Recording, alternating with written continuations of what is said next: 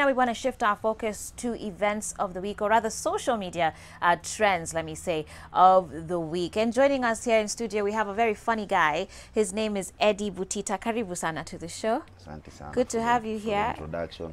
I hope you've been well. I'm funny. You are. Just knew that today. This is exactly what I'm talking about. Bad friends. Hawaniambiangi. Wait, you need to change them. They're not being kind to you. Hawaniambiangi hivyo. I need to print a t-shirt sasa. Funny guy. I like it.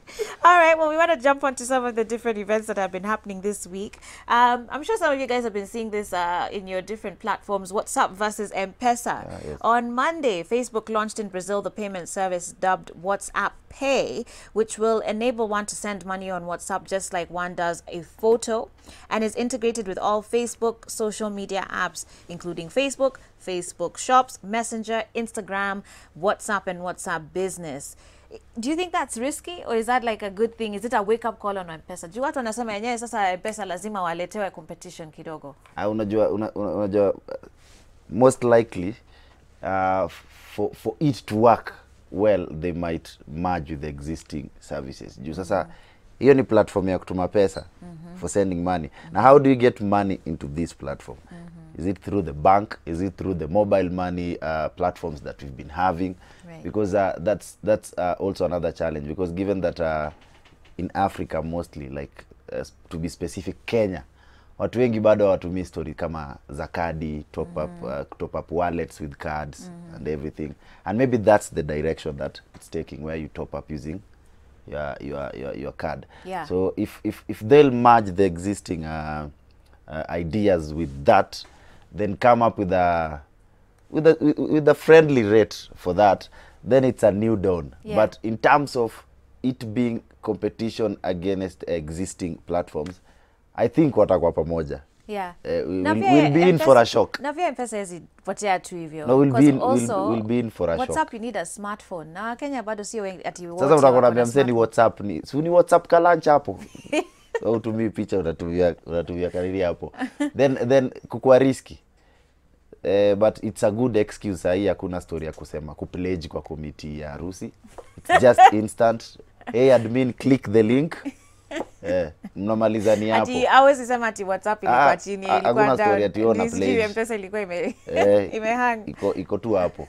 Yeah. But it will help the SMEs nini wote. Yeah. You unaona siku hizi biashara iko Facebook, and Yeah, then imekuwa risky. You buy something online, so you go and meet someone personally, so that you can pay, and maybe they are conning you. You see? Yeah. So maybe with that platform they'll be holding like the cash kwanza mpaka sasa una receive vitu. Okay. Like safety tu fulani. All right.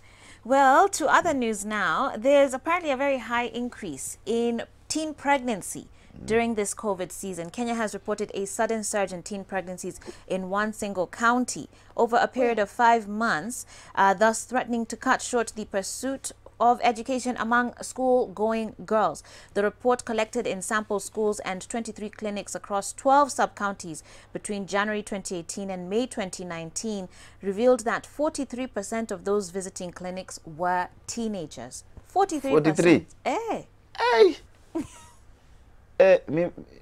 I looked at it in both ways. First, teenagers need to be protected, given that wako home for long, since March to up to September. That will be like it's like 5-6 months. Mathematics. Like 6 months. Ai hapana, hiyo space ni dangerous sana kwa mtu ende shule. Then secondly, I saw the CS Magoha yesterday mentioning something to do with that. How sure are we those are the exact numbers? They're like, where have they been reporting? And if they are teenagers underage, inamaanisha kuna mtu anafaa kusuiwa. Kuna watu wako wrong hapo, na the law should act accordingly. So where are these cases kabisa? Yeah. Who are responsible for this? Well, they're saying Machakos County is leading several other counties in terms of teenage pregnancies in Kenya, according to the Kenya Health Information System survey. The data shows that a total of 3,964 girls aged 19 years and below were reported pregnant within that period. And those cases were actually as a result of defilement by close family members. What do you do with such people now? Hata certain family members. I was about to blame watu wa boda boda, but now sasa family members, that's wrong.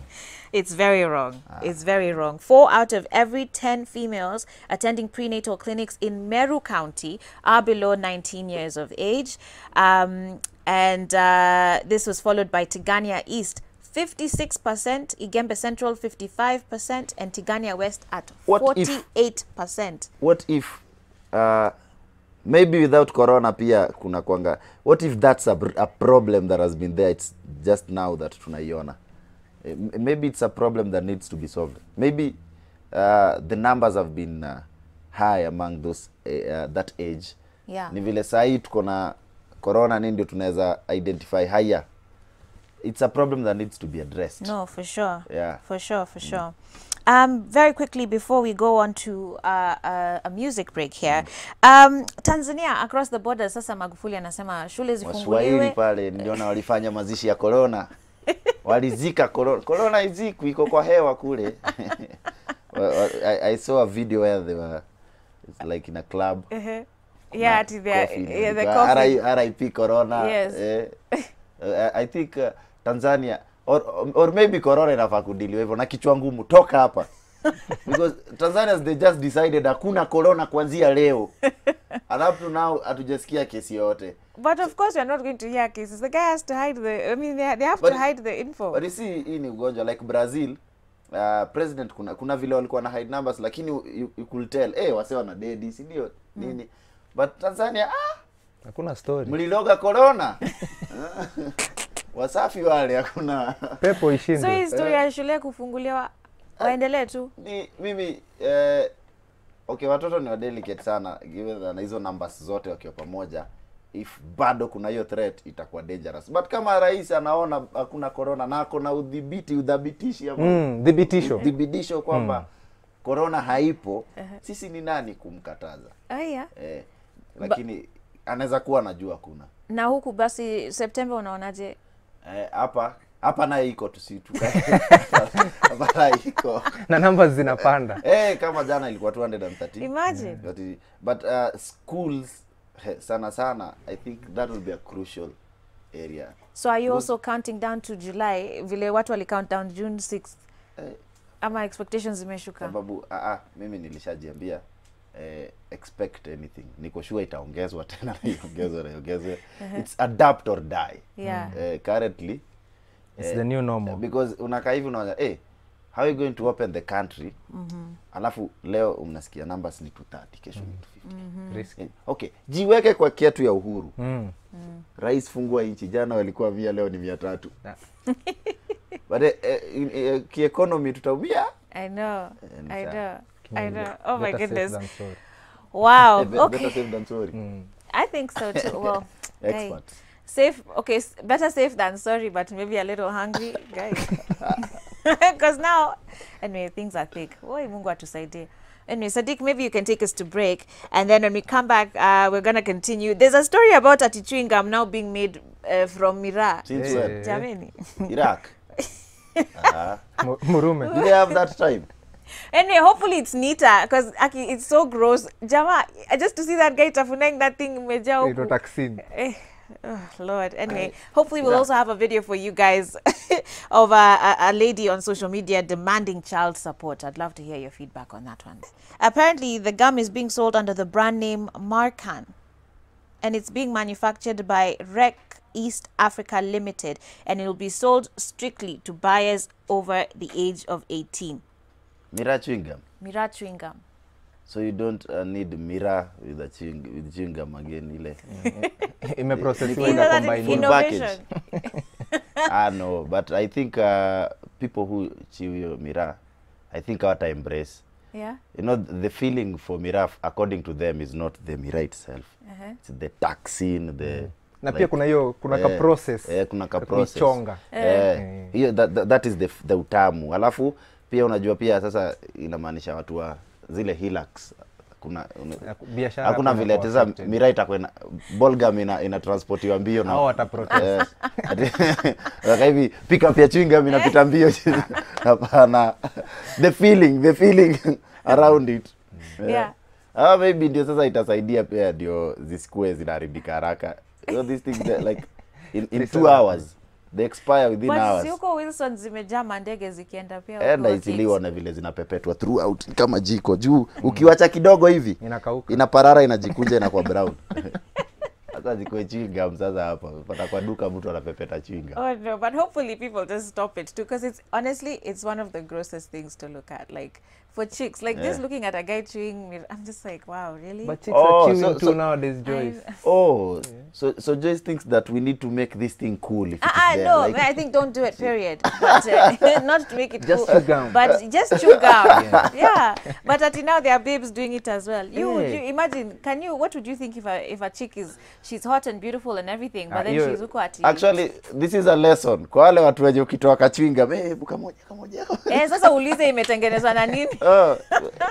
Ukiwa mtu wa kanisa usiombe mtu chewing mzai. Haya.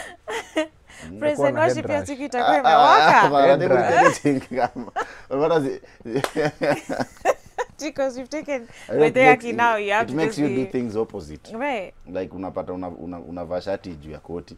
So unapata kama ni kwa present worship ulikuwa alto unaimba bass. So it reverses thinking kidogo That's the side effects. Oh my! And what your take on this thing about chicks now also chewing miraa? In fact, okay, itakuwa vibaya kusema hivyo, but it is my opinion. Let me clarify. It is my opinion. Okay. If you're chewing miraa, wewe tu ni mwanaume. Wewe ni ninja. Hata kama wewe ni defu. You just know you are a man. Do you know miraa kills the I don't know if it kills that thing, but I don't know why mademo anachiu miraa kale ka udem kameisha imekilio hata vile wanaongea. You see that to softy like unaona dema kutoka ka Joyce hivi ametulia ko so guys nini akishakula miraa 3 days ni anakuuliza form, mbona unaniangalia hivyo unataka namba form kama ni namba unataka anakuuliza rada unataka Oh my God. Wacha mimi nibaki basi na regular chewing gum. I'm just going to stay with my unatembea hivi naye usiku ndio kaa nyuma nikuchunge. Kwani iko nini? Niko nini? Or it makes you tough. I don't know. I know. A lady should be a lady. Hakuna dema na chiu miraa kona ka element ka udem. Politeness fly. Eddie Butita, thank you so much for coming on to the show today. Thank you so Pleasure much to have you. And please, how can guys follow you? Of course, I'm sure you're doing lots of things on your pages. At Eddie Butita everywhere. Eddie Butita on Instagram. Are you working on anything new that you want to tease for us or announce for people to look out for? They should check out my social media platforms. There are new projects that you're doing online. Nice. Currently, given with the COVID situation. Right. Adapt or die, right? Yeah. Before everything gets back to normal. Yeah. So tunaendelea bado na usanii, content creation. Yeah. So you can check out my social media platforms at Eddie Butita. All right. Yeah. Awesome. Thanks for coming. Asante We appreciate sana. you. Let's take a break now as we get ready for the top of the hour. Coming up next, we have lots more music on the way. We also have our personality interview with Ali Mukwana. He has an amazing testimony. Really excited to talk to him about that. 22999 is the SMS line. And more requests on the way, right? Definitely. All right. Keep it locked.